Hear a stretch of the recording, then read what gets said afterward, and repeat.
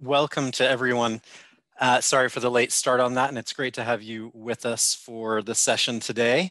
The Oklahoma Compost Conference started just a few years ago with a group of people, and I'm Mark Walvard. I'm one of them that's on that planning committee. It was just back in 2015, actually.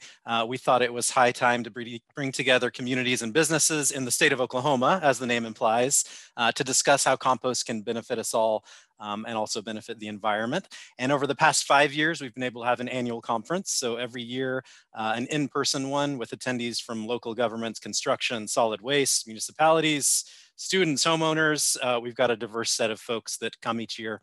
And we're really stoked to be able to offer this year virtually instead of face-to-face. And so we appreciate you all joining us instead of for a one-day in-person conference, these 4 sessions that we've had over time. And this one postponed from last Thursday to this Thursday. So a big thanks to you all for being flexible and joining us here, and the panelists and moderator for doing the same.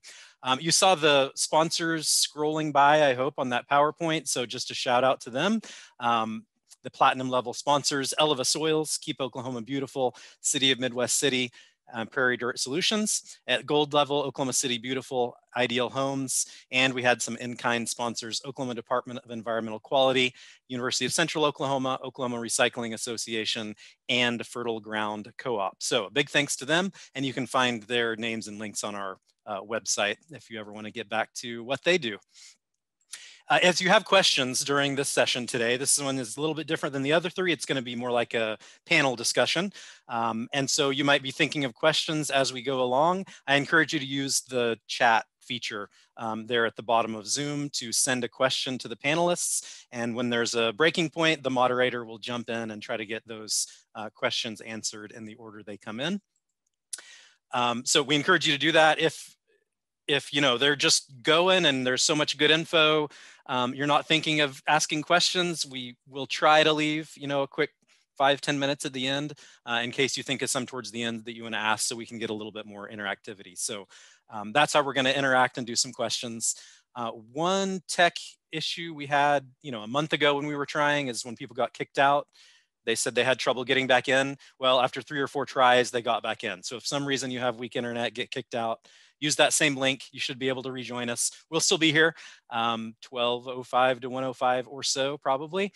And with that, I'm sure you've got the craving to get started. So I'm going to turn it over to our moderator for today to introduce himself and the panelists. Take it away, Jason Huffaker. Well, good afternoon to everybody. And again, to reiterate what Mark was saying, is we really appreciate everybody being patient and rejoining again this week. In fact, we still have several people who wanted to attend today that are either out of power still or have internet issues. But the good news is that we are here and we're live and we're rolling. As Mark said, I'm Jason. I am here representing the Oklahoma Compost Conference today. I've been with the group since day one. Proud of that. And then also I'm part of Eleva Soils and Prairie Dirt Solutions, who's a sponsor today.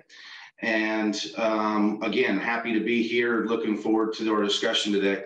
With us today, we also have Chris with Redbud Soil Company, and we're glad to have him. He has extensive knowledge in the cannabis industry, as well as creating and growing living soils with a vast knowledge in compost. We've got Bruce with Aurora Innovations, Roots Organics, here today to answer some questions about maybe different types of compost they use or in their soils. And then we've got Bryce Davis with us today from Cola Organics, again, with a lot of knowledge in the growing side of the cannabis industry and the use of compost. So welcome you 3 today. We appreciate you being a part of this. And so, I guess you can see here, they see what's on the screen, is that correct? So the PowerPoint's rolling. Eleva Soils is all a firm believer in elevating soil health. I'm not going to bore you with my stuff. Prairie Dirt Solutions, I'm proud to be a part of that. We've got one of the largest commercial composting pad sites in the Oklahoma area. Maybe we can help you out with your compost needs there. Go ahead to the next slide. We're going to show you a little bit real quick here. We're going to move forward so we can get to as much questions as we possibly can today. We're going to hit a quick video here on how large-scale composting is accomplished. I hope the video is starting. Is it?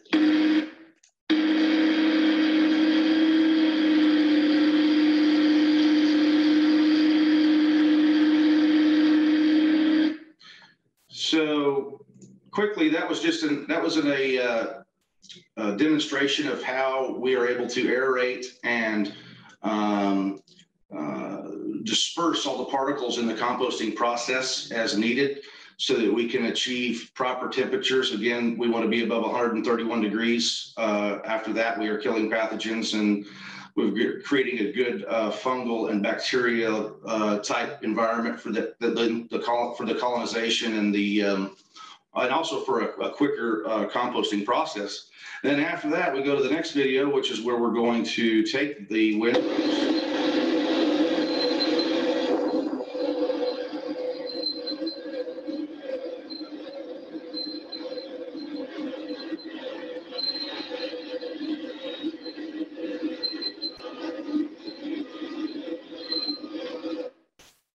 And what that does is that enables us to take the entire windrow, put it through the screen that you see there. That's called a trommel screen. And you're able to come up with different particle sizes.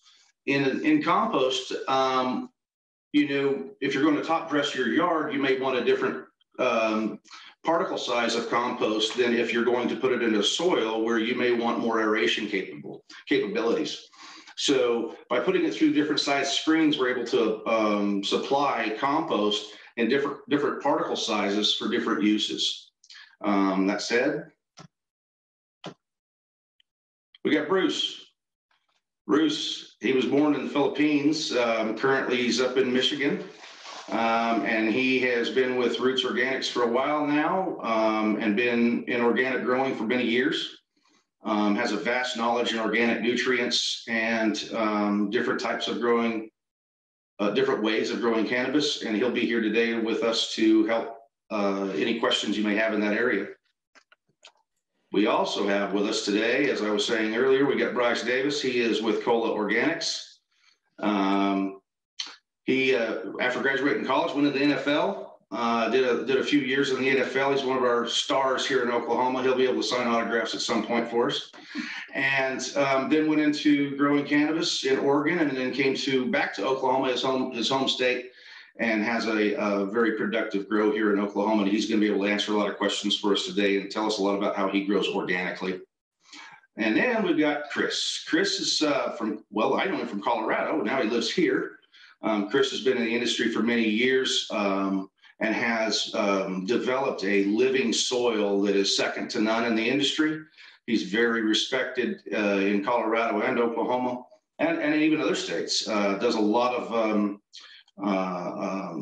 consulting and is able to help people with a small grow for the personal use all the way up to huge commercial grows. So Chris, thanks for being with us today. So in the last many years, we found that, excuse me, I've been a little under the weather this week, and I'm trying not to cough on you here.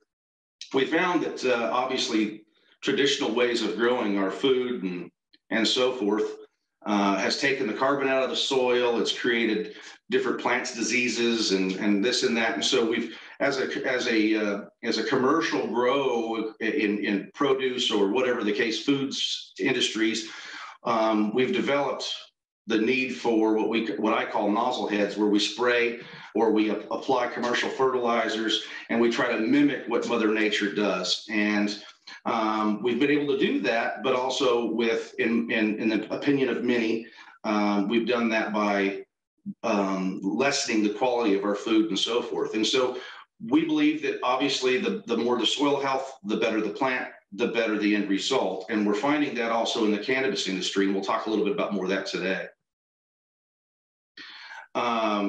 The difference in cannabis grown compost amended versus soils or even a hydro or aquaponics system. I'm going to throw that back to the panelists. So let's start with Chris. Chris, what have you seen as the difference in growing in, say, a quality organic soil versus aquaponic or a hydro system?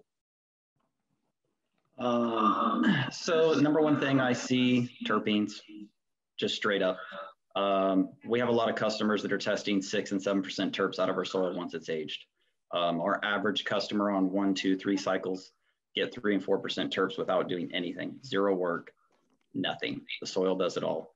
It's really, to me, about introducing the correct microbes via compost in the soil from the beginning, and then to continue to feed those throughout the process and let that soil age. And as far as cannabis goes, yes, the terpenes are a great end product of taking care of that living soil, but your labor costs are reduced. Water is next to nothing. The water retention is just insane. When I give examples to people on how much we water, for instance, I actually made a YouTube video this morning. It'll be up in a few days. And we water a 4x4 living soil bed. I put 2 gallons of water in it Monday. I put 2 gallons of water in it Wednesday. I put 2 gallons of water in it Friday. That's it. And none of the water ever leaves the bed. Not one drop hits the ground. And that's all because of the microbes and the compost and the organic matter in the soil. So again, pushing the fact about the organics in that soil is what's doing that moisture retention and also creating that ecosystem in the soil. It is, and the more that soil ages, the less and less you'll water. So that example I use, that I'm using 2 gallons in a 4x4 bed, that soil's about 1.5 to 2 years old in that soil bed. Okay. And so maybe when that soil's brand new, you'll use another half gallon or a gallon, but as that, so we use worms and we have microbes that we add, and we have insects that we add and things like that. And so ours is a continual compost pile. Our beds are. So we don't just add compost one time. We're creating it inside the pot or whatever. And so as it produces, it just turns more and more and more. And so, you can imagine when this turns into like 5-year-old soil in the same container, or 7-year-old soil in the same container, it turns into a pretty amazing product, and it's all based off the composting process over those years. You mentioned big time difference in terpenes. Can you explain what a terpene might be for us that don't know? Yeah, so, terpene are just essential oils that are found in plants, and terpenes create the entourage effect. The entourage effect is just, THC does one thing, CBD does one thing, but let's say you smoke a strain that makes you sleepy. Well, it's the terpenes that coexist with the cannabinoids that make that to give you that feeling that you want. And so, the higher the terpenes, the better the effects, whatever that effect may be based off whatever terpene that is. And so I see a lot of people, it's kind of funny. I saw a hydro guy post the other day. He's like, I got 1.6% terps. What? Like just straight out of the bag, our soil will get you 3 and 4% terps with like doing nothing. So there's where I was heading with that. So if I understand you correctly, what you're saying is compost in the soil versus growing hydro is going to create a higher terpene level just because we're using compost and not just hydroponics. Is that correct?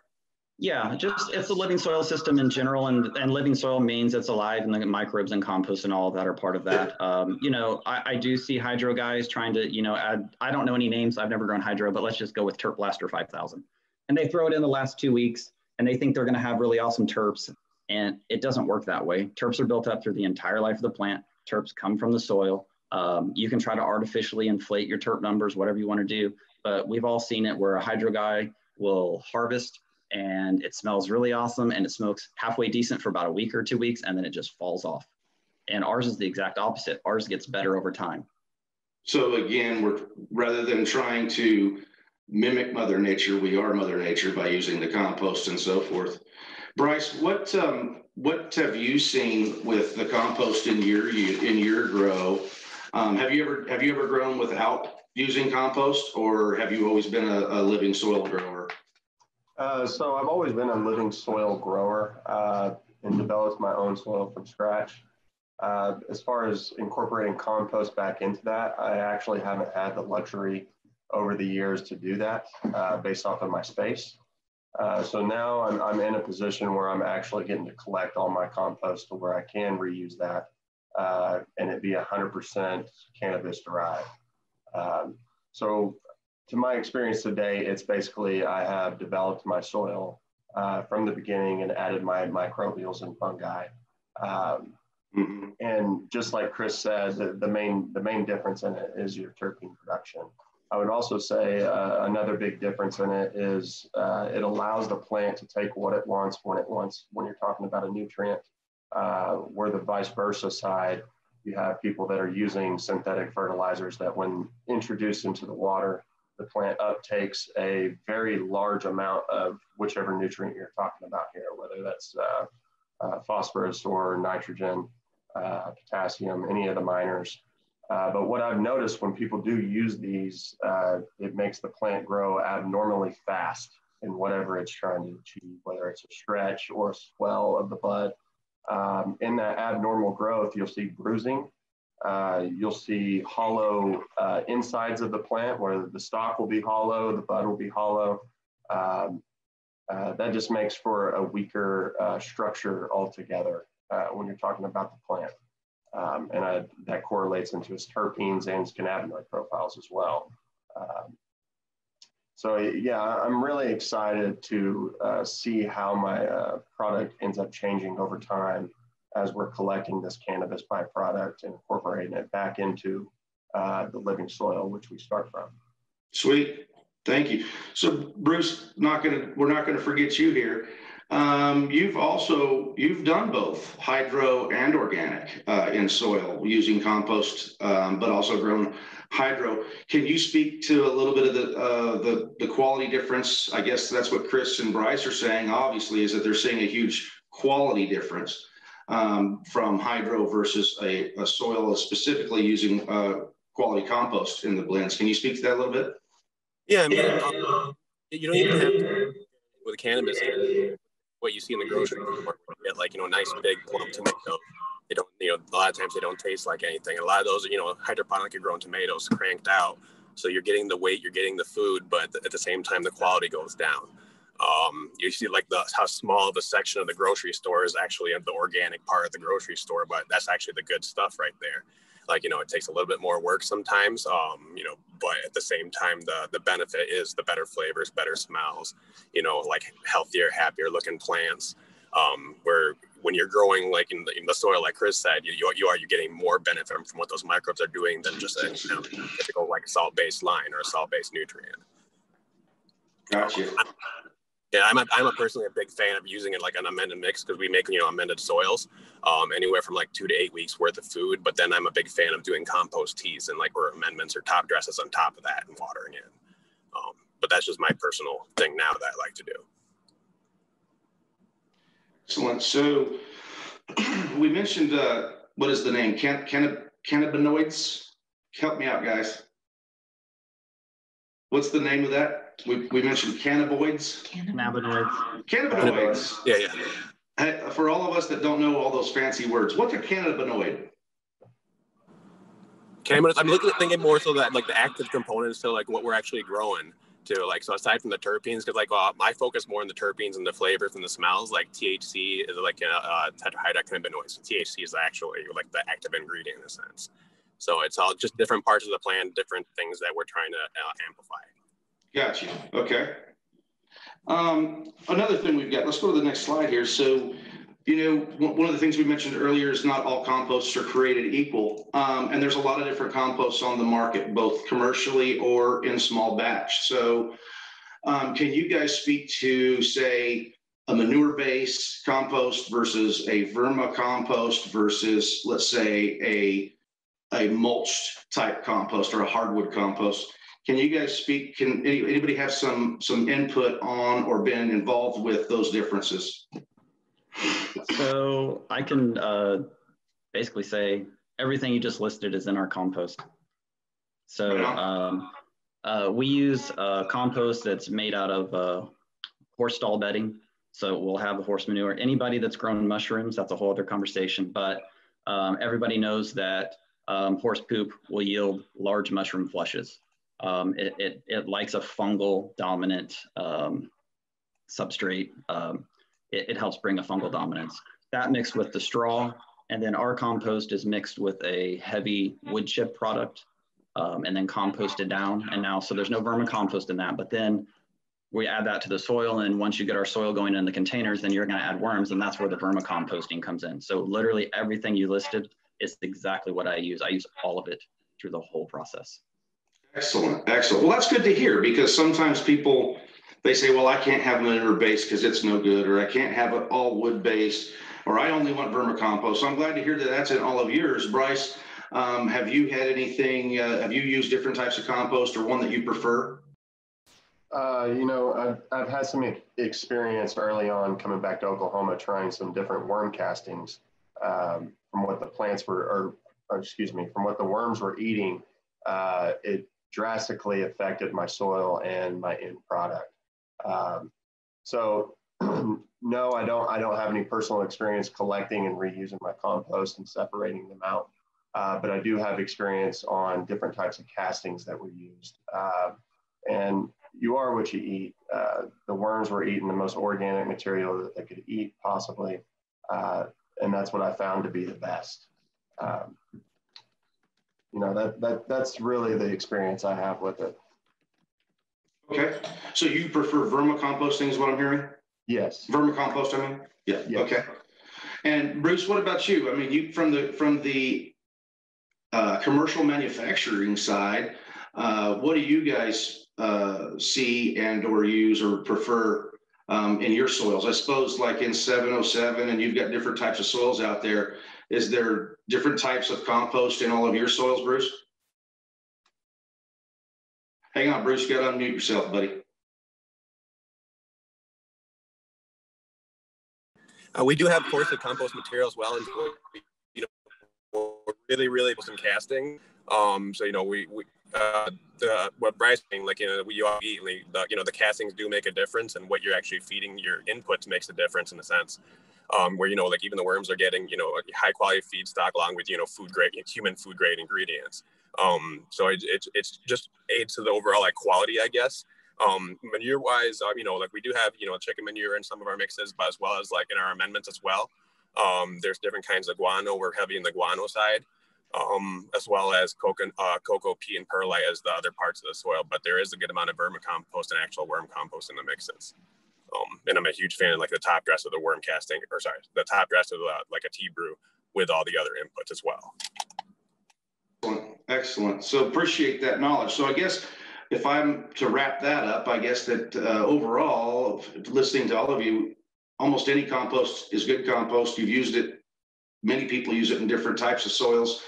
It sounds like a lot of people at the end result, we're looking for that vermicompost, whether we start with it like Bryce does, or whether we produce it in our soil like Chris does. So excellent. So let's move ahead to that. So one of the things that we all know about compost, or at least that we hope we all know, and if we don't, we're going to talk about it, is the water holding capacity of compost. And actually, different types of compost have different moisture holding capacities.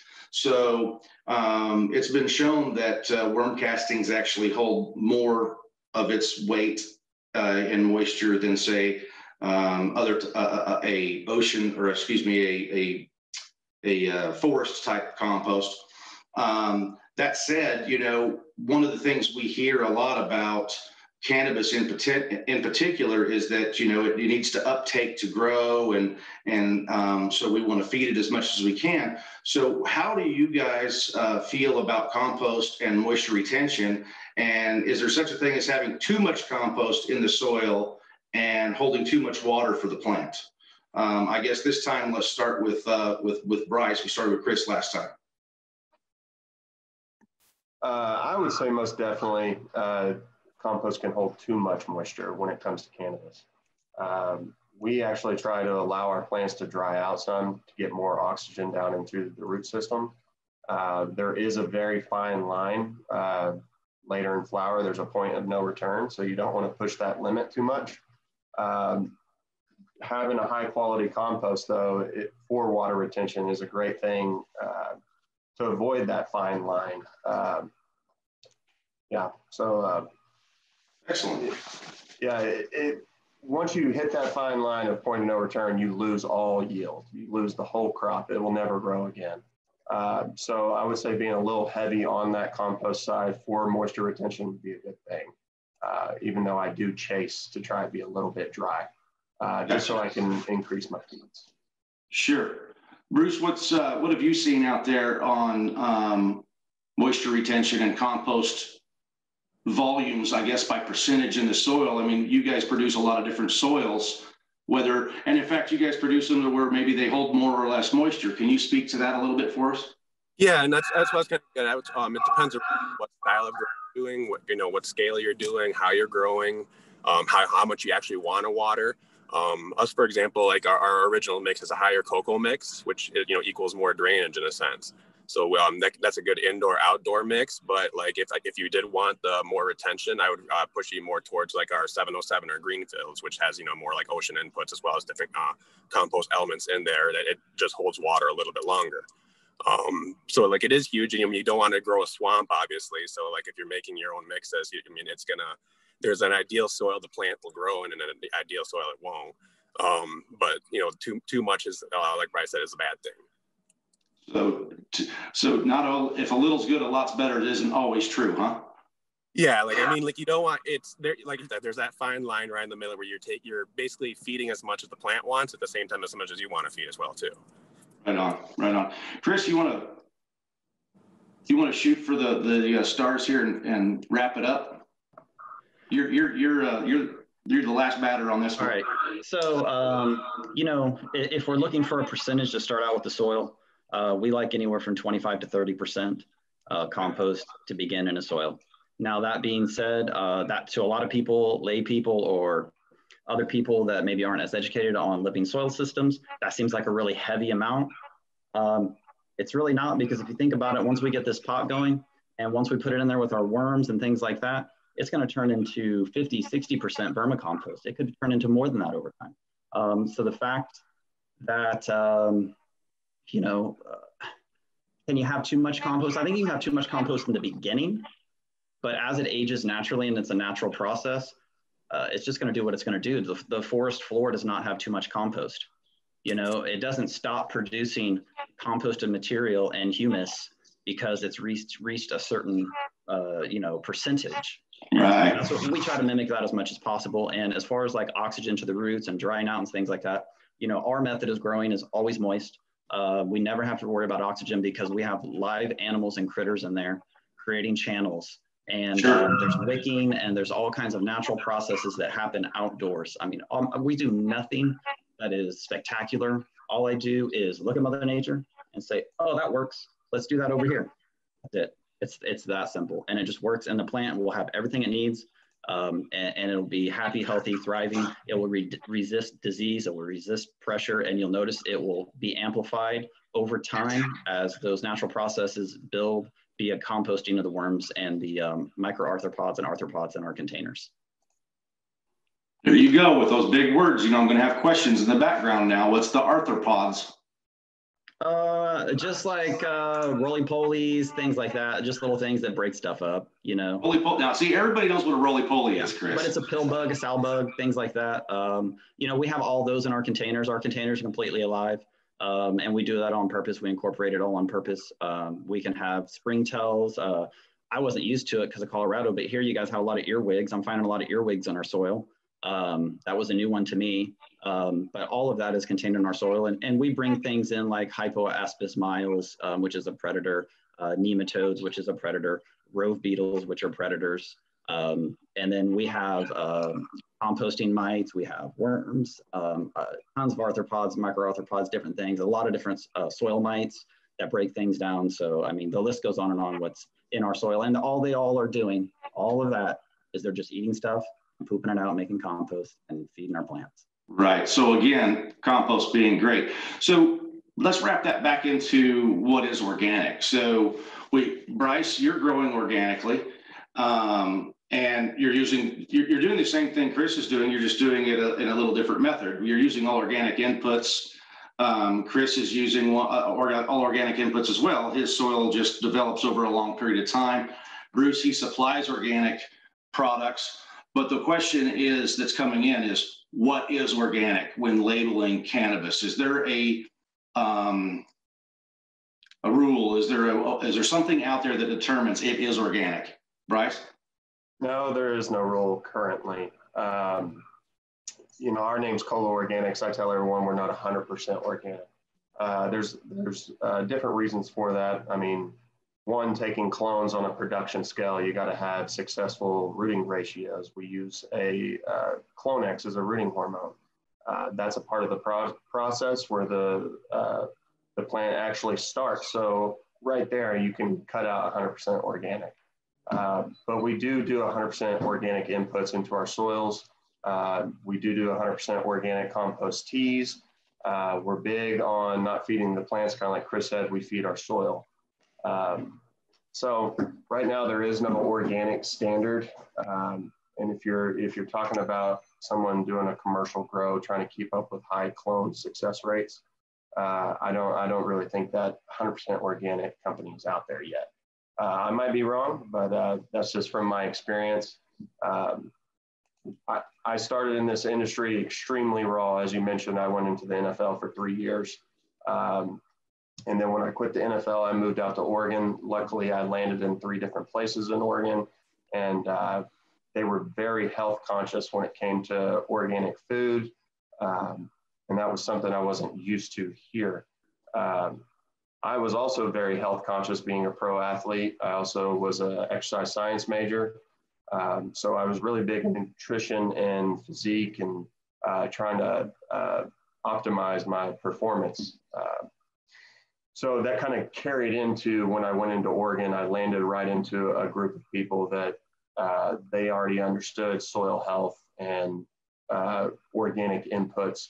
And that basically gave you a superior product in the end when we were talking about cannabis. So much like growing an athlete, not a person, trying to get the best quality we can out of Mother Nature. Correct. And I don't think all compost are created equal. pH is a very important thing. Inputs is a very important thing. And what I found is, like I mentioned earlier, from the worm castings, it's all about what you're eating. And the worms that I choose to use, they're all organic matter. And in the end, it makes a great product. Excellent. Thank you. Bruce, you got anything to input about that? Can't hear you. Chris? Yeah. Organic is just the vaguest word, especially when it comes to cannabis, because there's no state certified certifications you can get. They're all third-party certifications. They've been around for quite a while. Unfortunately, since there's a lack of oversight, it's overused. Being what we do, and I deal with, hundreds, if not thousands of growers on a monthly basis. Everybody has their take on what organic is. It's not my place or anybody else's place to really dictate at this point. I would say that it is possible to be 100% organic in a commercial grow. There are ways to do that. We do. We have customers that do it. I teach people how to do it. But again, that's a vague word, and somebody can always pick, your fabric pot's made out of plastic. Your water hose is made out of plastic. Like, I could go down the line of things that really irk me in a grow, and there's nothing any of us can do about it. There's nothing any of us can do about it. We're constantly touching chemicals and petroleum products and things like that through the whole process. So again, me saying it's 100% organic, it's, take it with a grain of salt. It's unfortunate. We're trying to get as close as we can, right? Yeah, that's what everybody's doing, and that's really what you just strive to be, is the best you can be, and do the best for your customers. That's what's important. So one of the things I heard a minute ago was compost tea. Somebody brought up compost tea. So do you guys use compost tea? And if so, how do you use it, and what are the benefits you have found from using it? Who wants to go first? Anybody in particular? I mean, that's actually my personal favorite way to go / feed my plants in a sense, or feed the dirt in a sense. what we were just talking about before too, I'll kind of touch back on that, was when it comes to like the final product you're going and it comes to organics, it can be a loose word, like, because like Chris was saying, like, like what kind of pots are you using? What kind of water are you using? What other things are happening in that garden? Like, we're, obviously we're an organic company. So like when it comes from like a product, I guess prior to use standpoint, this is a certified organic product. This is something that, we pretty much anything that's branded Roots Organics is fully CDFA certified. So it's the California the Department of Food and Agriculture, and they're pretty strict about what they'll actually pass through in a sense. And we do that pretty much every year, and we do take a lot of pride in that. But again, like at the end product, how do you test? When you're depending on which garden, garden, there's no real way to test, obviously like, oh, this is specifically organic, this is not, it's really, eventually they may get there, but that's really, again, it can be a loose word and product, but the inputs that you're putting in do matter in a sense. And then when it comes to, back to the teas, when we have, one called terp tea, which, there's guano, kelp, yucca, sucrose, beneficials all in this finely fine ground, super micronized powder that you can use as like a main base feed or use it as a supplementary tea to pretty much any grower. Even if you're running a living soil, you can still kind of supplement it in a sense with more microbes. And I'm a huge fan of that. Like, I'll actually argue that my tea grows in general are faster than like my hydroponic grows. I'm a huge fan of like the actual rate of the growth, the health of the plants, like the final quality, good flavors, good smells, good terpene profile. But yeah, that's like, depending what media you're in, that kind of changes how often you want to apply the teas. Like me, I do it like, by the time like my plants are in flowering, because I'm a small container gardener, I'm not doing any big containers and everything or anything like that personally in my garden at home. It depends on, I guess like by the time I'm in flowering, that soil is kind of like a little bit less food in there in a sense. And then it puts me in more control of what the plants are getting at that point in the plant's life. So you mentioned earlier hydroponically, whether you're growing a tomato or a cucumber or whatever, the fruit's there, it's big, it's red, it's a tomato, but the flavor's gone, or the nutrients aren't in that tomato like something grown organically. Do you use terp teas in everything that you garden, not just the growth of cannabis? I use terp teas because it can be used as a dry or liquid. I use it a lot of different ways, and I'm always on the road. So if sometimes some weeks I just want to throw some terps on top and water it in, that's cool. If I have time to brew it, that's cool. So I use it because it's really beneficial. The last time I grew straight hydro was a few years ago, and we have a different product line called Soul that's geared towards hydro, where it's got, it does have a good organic backbone to it, guanos, kelps, and all the good stuff, but does have that mineral backbone as well. So it's kind of like the ease of a mineral nutrient, like, that or salt-based nutrient that you see in a lot of hydro systems, but with the quality of an organic. But that's less something hydro. But like the terps in general, they're super broad how they can be used. So I'm a big fan of those in pretty much anything I'm growing nowadays. Gotcha. Chris, can you talk to terp teas for us?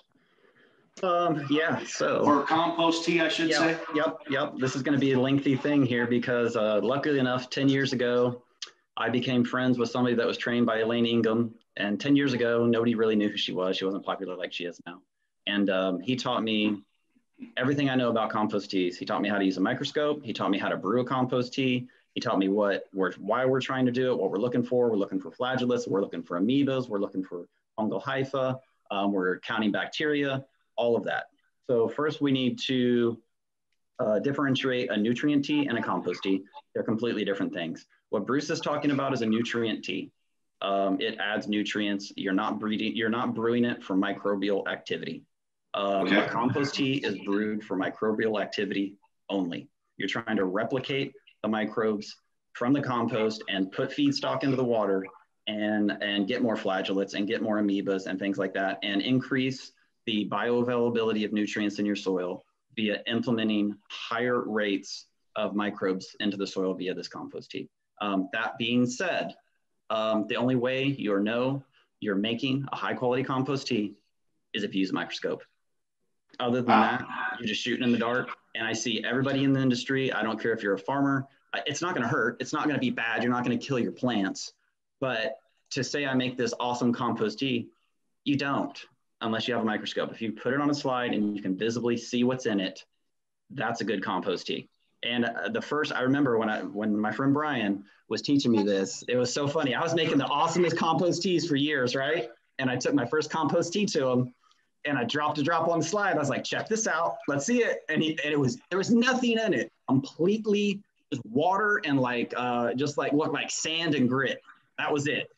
I mean, you knocked the wind right out of your sail, huh? Yeah, it totally humbled the crap out of me just instantly. I was like, oh, my compost teas suck real bad, huh? So that started like a 2-year process. And so I ended up spending 2 years designing my own line of compost tea brewers based off of me failing miserably at making compost teas once the right tools were in front of me to see that I was actually failing.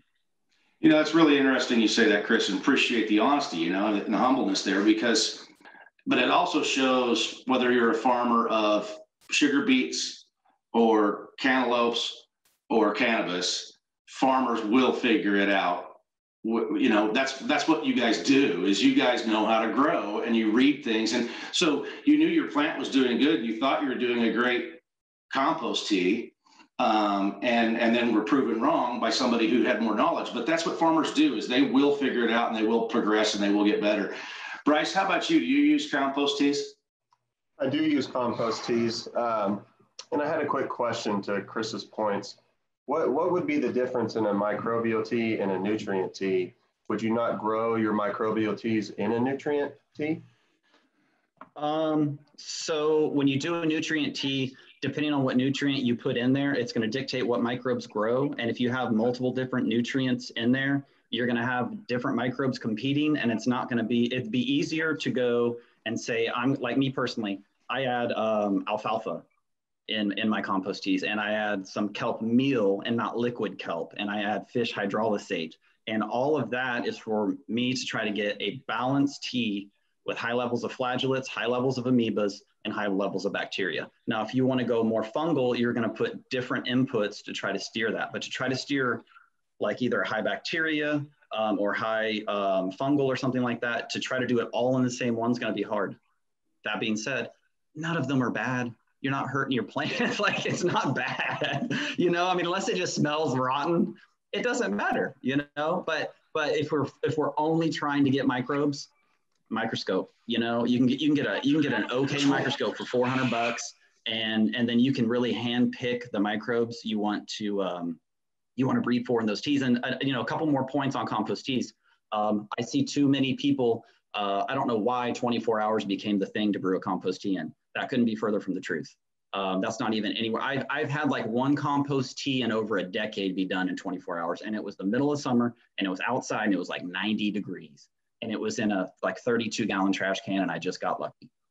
Typically, it's more like 36, 48 hours when your tea is going to be done. There's too many myths around compost teas because not enough people have a microscope to actually see what they're making. And I think most people, just like I was, will be highly disappointed if you get to see your compost teas in person in a microscope. But again, it's not like hurting anything. You're not killing your plants, and you just might not be, you know, making as many microbes as you think you're making.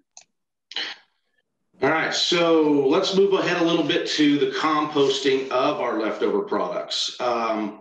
Bruce, you were saying earlier you do a lot of travel and you see a lot of grows. Can you speak a little to what you've seen people doing in composting their leftover products? In other words, are you seeing them running through like a leaf shredder? Or are you seeing them just throw them in piles? Are you seeing cold compost, hot compost? How are you seeing them produce it? A little bit of both, and there's still a lot of not knowing what to do with some people's piles. So I see some of the piles getting bigger, and like, you know, they're not utilizing them right. Not, you know, like me at home, you know, like anything I use waste-wise goes into an outdoor compost. I go through my beds for my outdoor plants because I do both indoor and outdoor. So it kind of ultimately, and those, you know, those compost bins can stay anywhere from like 6 months to like 2 years before I'll even touch them, other than like returning and just making sure they're, you know, good and ready. But like when it comes to like, it is kind of all over the map. You know, I've seen a lot of going towards like biochar even too. People buying up, you know, old plant material to turn into biochar and then run that in compost and do so. You know, it's kind of not a set thing I've seen yet. So it's something I'm looking forward to more and more traction, or see more and more traction happen with. You brought up an interesting point. So you're seeing people use their leftover products and turning it into biochar? Yeah, like, or selling it to another company specifically because it's cannabis related, but and to turn into biochar in that sense. So, can you speak to biochar a little for us by chance? Like it's basically my understanding, because we don't use biochar in our mixes, but it's burnt good high carbon rich material. It's good for a home for the microbes in a sense, for them to start doing their like reproducing work in a sense. But other than that, just burnt material, readily activated charcoal in a sense is the general gist of it. Okay. How about Chris? Can you give us a little insight on what you've seen with your customers, and both on the small and large scale? Or are you guys with your system not composting it? Or are you literally just feeding it back to the soil? So with the way we do it, so if you go in and you pick off any leaf, you'll go through a grow. We just pick off a leaf, throw it on the pot, pick off a leaf, throw it on the pot, pick off a leaf, throw it on the pot. You can only do that so many times that you can sometimes get a buildup. And so there will be some excess, especially when you trim and things like that. And then the branches were obviously not, any stems or stalks or anything we're not throwing on top. So that does need to be composted. I like the idea of biochar out of your stalks and things like that. I think that's a phenomenal idea. I think more people need to use biochar. We obviously have it in our soil. Ours is made from beetle kill out of Colorado. But I think that's phenomenal that people that's a great use of it. Now, I would say though, making proper biochar is a very specific, it's very specific parameters to have actual biochar. It's the lack of oxygen with the burning, which doesn't make any sense at all because fire needs oxygen, but there's that exact parameters you have to meet to actually have biochar. Other than that, you're just making charcoal. Again, it's like compost talk. Is it going to hurt your soil? No. Is it going to be a microbe hotel? Yes. But if you're going to actually make biochar, there's specific parameters, and you can make it out of, there's oil drum setups you can find plans on line and make your own for your backyard if you wanted to do that. But I think that's a great thing to do with stalks. I honestly never have considered that. The thing I see, unfortunately, with the industry is that it's so strictly regulated across the country is that most people can't touch their waste at all. You have to pay the service, and it's not waste. Your extra material that you're not selling or whatever you want to call it. You have to pay the service to haul it off for you. But at least in Oklahoma, they made specific rules that we can actually compost it on site as long as it's not like a usable bud. And that's awesome. And I think that's going to change the way a lot of people look at it. And maybe it will change views in other states. That's definitely one thing Oklahoma, the OMMA is really, I think, done well on, is making that just even available for us to do that on site. I couldn't agree more, Chris. And a lot like Oklahoma has been a leader in this industry of teaching.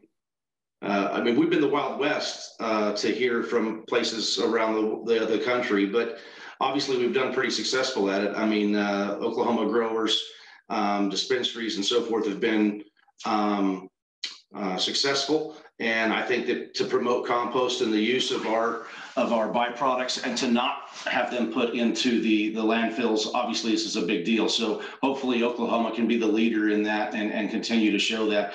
Bryce, we need to move on. We're running out of time, but do you have anything to add to that?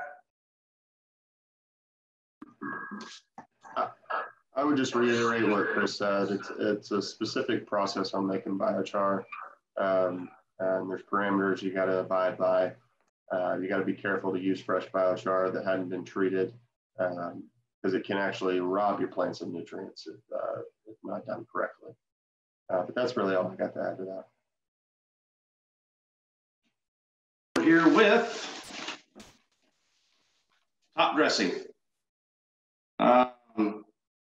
Can we top dress with compost? Obviously, we know we can do that. Can we top dress with our leftover materials, i.e., the leaves, the trimmings, the stems, especially if we shredded them up? Say we put them through a leaf shredder, one you could buy at Home Depot. Is that something that we could then add back to our soil by applying it to the top, topically applying it, rather than having to go through the compost process? And if so, have you guys used that system?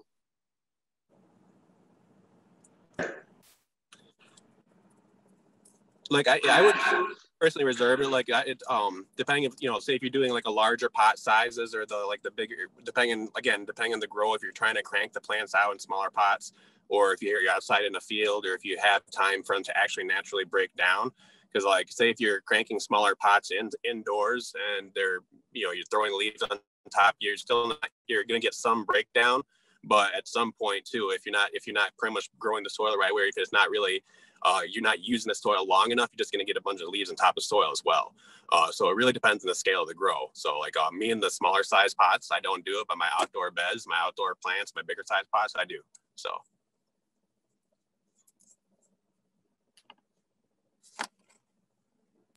Sorry, Bryce, I was muted. Oh, sorry.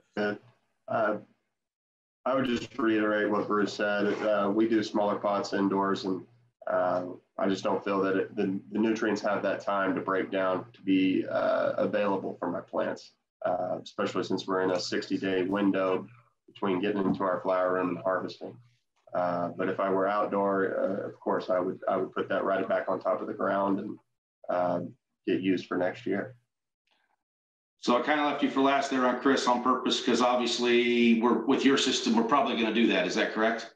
Yeah, I mean, it's designed to do that. That's what Mother Nature does. The fact that in the fall, the leaves fall and by the spring, they're gone and they're eaten up and they've been turned into compost and they feed the plants the next year. Why are we trying to change that? None of us are smarter than that. None of us. I haven't met one person that's smarter than that. So Bruce is doing a smaller grow inside, whereas he can use his leftovers outdoors. Yeah, I would say though, indoors, like if you're using soil indoors and you're using it for one run, it makes zero sense to try to put leaves on. Right. Now, I will say you would get the benefit of the mulch trapping in moisture, and then you would actually lower how much water you need in those pots if you did put it on top. And so it's not going to have enough time to break down. You're not going to have enough microbial activity in a standard soil and things like that, but you're still going to get that mulch effect and retain the moisture in your pot. So you would get some benefit, but at the same time, it could be a vector because you don't have your pot set up like how we have them set up. And so you could bring a vector and it could be a pest issue and things like that. So there's a lot to consider. And again, you just there's no right answer. There's a million ways to grow a plant, and you just got to do what's right for you and for your garden. Second question too. All right, so we've got some questions from the panelists we need to hit because we're running a little long on time, and we'll try and get these all in. The question is, do the panelists have data on cannabis yield differences from using compost versus not using compost?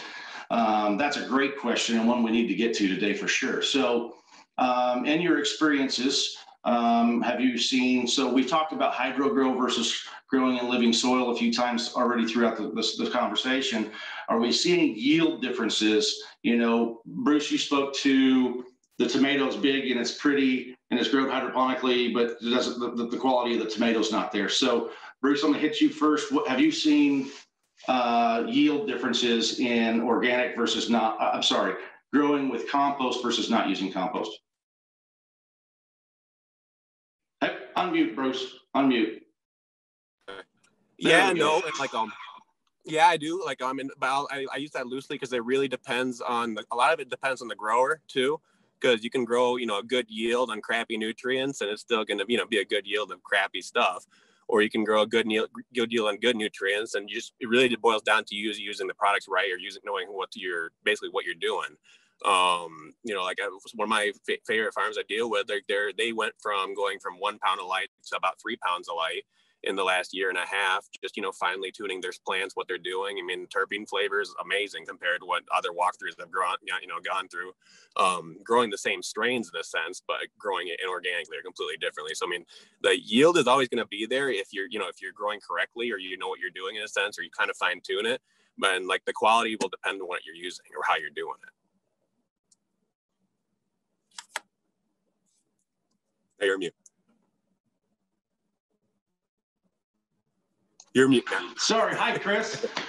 So, Chris, can you speak to some yield differences with or without compost? Everybody hates me on this question. It's about quality. It's about terpenes. If you are getting 3 a light, or I saw somebody getting 3.5 a light of some freaking rock hard dro buds that get you high for 5 minutes that probably completely smell horrible and taste horrible, well, that's not a very good parameter to set for, is your grow successful? You have to find a balance. And I think there is a balance of quality and yields. And obviously it is a business. Again, the compost and composted materials and the aging of the soil and things like that, it just leads to a higher quality product. And then once you reach where you feel like your product is a high enough quality, then I think you should start working on yields. Again, I just don't, I'm not the guy for that answer, because yields aren't what's important. If you get 3.5 pounds of not good product, a light, it's 3.5 pounds of not good product. I'd rather have a 1.5 pounds of high quality product, and there's a line waiting out the door, buyers for your product. No, absolutely. I think that we all agree with that. Absolutely. And so, if I understand you correctly, you are going to agree that compost helps get that quality. Oh, 100%. You cannot get the highest quality. Again, let's stop trying to reinvent stuff. Let's look out in nature. The redwoods, is anybody out there feeding bottles to the redwoods? No. Is anybody? We can go through the prairie and look at the grass, anything. It's all being fed naturally. And all I do is I just bring it inside and do the same thing and try to mimic it. And it's all based off composted material and living inside and composting inside the container. And it just elevates the quality of the end product. 100%. Bryce, how about you? Have you seen yield differences, or are you chasing the quality, much like Chris is saying? Much like Chris is saying, it's all about quality when it comes to soil health and using compost teas. It's definitely not about the yield. If you're concerned about yield, you got to really look at when it comes to cannabis genetics. That's one thing I've been really fortunate with, is since day one of my experience with cannabis, I've been using seed. My first grow, I was harvesting every week. And then from there, I was either harvesting every 2 weeks or every 10 days, depending on what year you're talking about. So I got to see a ton of different genetics, and using some of the same compost in soils, we're getting different yields based off of genetics. Some genetics love what I'm doing, love the soil that I'm providing, where another genetic won't grow in it at all. So that's kind of where I go with saying that not all composts are created equal, not all soils are created equal.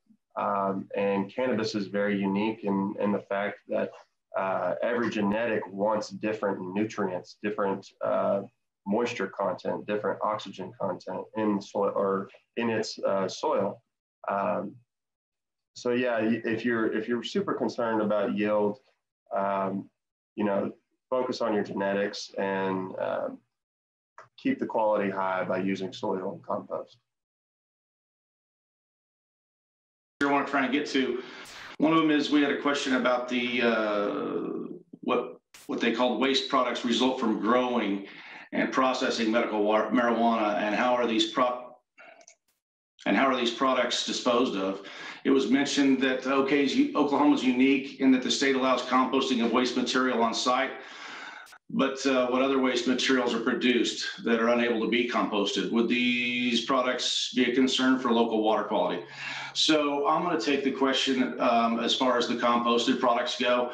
As far as water quality goes, absolutely not. Any compostable product coming from a cannabis plant or any other living growing plant will compost and not affect the water quality, specifically if composted correctly. As far as anything that might be left over in the processing of cannabis, I'm assuming they're referring to, say, the refining of it and so forth, to where we're going to make resins and things like that. Bryce, can you take over for us there? Can you give us, is there anything we need to worry about on water quality issues with processing cannabis products? You're muted, by the way. I think you were talking to me, Jason. I was, yes. A lot of that was cut out. Oh, okay. So the question is, we know that the living part of the cannabis plant we can compost, and the question, there was concern with water quality, if we were going to hurt anything with water quality while doing the composting process. And then they also mentioned in specific the processing of medical marijuana. So I'm assuming they're talking about maybe when we're processing to make resins and so forth, and they're worried about the leftovers from that. And is there any environmental impacts from those processes? If you're using all organic methods, I wouldn't think so. If you're using high nitrogen fertilizers in your product, then maybe you would have a problem with the byproduct water coming off your compost. I have no experience in that. Now, as far as processing material, I've also had 3 different labs, BHO extraction, CO2 extraction. Now I'm working with ethanol extraction. I have not seen any differences besides terpene levels when you're talking about the oil coming off of the plants. You know, there are fertilizer grown grows that they have very, very high cannabinoid yields. So that's kind of my experience on that. As far as soil and compost, it just increases your terpenes in extraction. So we've got a question for you. In specific, what are we looking for in the microscope to determine good compost tea? So we have like 6 more hours left. Is that what we're going to do? No, we're going to have to try and do it quick. All right. So I'll do it real quick. And then first off, I want to say I checked out Bryce's Instagram, and he does definitely go for quality. And I appreciate that. It's this in this Oklahoma market. You guys know that's hard to come by, unfortunately. So as far as the microbes, I would start with amoebas, which is going to look like a little jellyfish that mutates and moves and spreads. And you have to look real closely, and you need a 1,500 times microscope. It's like a biological microscope. You can get a cheaper one for like $400, totally worth it. And then you want to do flagellates, which flagellates look basically like a sperm. It's a round ball with the tail coming off of it. You can watch them split in real life and create themselves and multiply. And then bacterias will just be a little dot or an oval, and they'll be bouncing around everywhere. You'll see mostly bacteria. And then fungal hypha will look like strings or branches of a tree and things like that. And depending on what you're trying to brew for, I always have just gone after it because my soil is already fungally dominant because I built it that way and I keep making it that way. So I don't really try to breed fungal hyphae in my compost teas. So I go after flagellates, amoebas, and bacteria. And so basically all you're doing is increasing nutrient cycling and making more nutrients bioavailable in the soil by increasing how many microbes are available. And so I did want to say something about compost teas. And so in my journey of creating compost tea brewers for 2 years, I became addicted to them. I was a compost tea addict, and a lot of people are compost tea addicts. And I learned some things, unfortunately, that are detrimental to your soil if you're a compost tea addict. First off, your sodium levels are going to go off the chart. Your sodium levels are going to be so high in your soil, especially if you're reusing your soil all the time. If you use a compost tea once a week, and I have a lot of customers doing it, your sodium levels are always going to be jacked, and you're going to unbalance your soil. And you think you're going to be doing good, but long-term, you're going to be doing bad. So you want to be more reserved. I don't ever use one more than once a month. You could use them every other week or something like that, and that would be fine. But then also something I didn't even think of is we had a customer using cotton burr compost. Well, if anybody knows about cotton, arsenic and cotton go hand in hand. And so he called me and he was like, your soil made my levels go too high and I flunked my OMA test.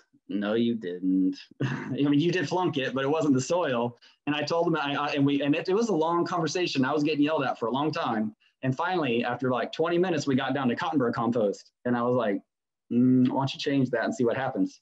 Changed it, and not a problem, done. So you really got to be specific and think about what you're doing and all your inputs. And not all compost is equal. It's not. And I would also think the same thing about any chicken litter or turkey litter compost, because they put arsenic in the feed to kill the mice and the rats in the hen houses. And so that transfers into their poop and their feathers and things like that. And so, yes, it can be composted, but those don't typically compost down like other things. And so you want to definitely be aware of that when you're making compost teas. And that's why I say don't ever overuse it. Well, we sure appreciate it today. We've unfortunately run out of time. I know we could do this for hours and hours. Thanks to all of our panelists, Bruce, Chris, Bryce. Thank you very much. Your knowledge and help today was Awesome. Eric, I think we're going to send it back over, or Mark, we're sending it back to you. Aren't we? Yes, we are. Thank you all. Yeah. Thank you all again so much for doing this. A few closing remarks, not about your great content. Jason did a great job with all that. Just a reminder for those who had signed up or registered for the full suite of sessions, these last 4 sessions that we did on Thursdays, you'll get an email if you haven't already this afternoon or in the morning telling you about the link to join us for our Grounds for Discussion session. That's tomorrow, Friday at 4:20 p.m. of course, over Zoom, and that'll be a more interactive for the 30 or so folks who had signed up for all of the sessions that we've done about composting, scaling the Compost Mountain in October and November. So be watching for that. Thank you again to all of the sponsors that I named earlier and our panelists, of course, and the Oklahoma Compost Conference Planning Committee who put it together in this little bit different format this year. And for those of you curious about the recording, panelists or attendees, we should have that processed and up probably by Monday or so. So if you were registered for this session or were one of the panelists, of course, or the speakers at a previous session, we'll send you the link to the recording of this. Unless panelists, you all are against that. I can't remember if we asked you about that. I should have, if we didn't already. Are you okay with us sending out the recording? Okay, good. So I'll give that to you if you want to share it out, of course, or other folks wanted to grab that to glean some more great information. With that, I'll stop talking, and then panelists, if you would stick around for a quick screenshot so we can get a picture to put up on social media, I'd appreciate it. Everybody have a great afternoon.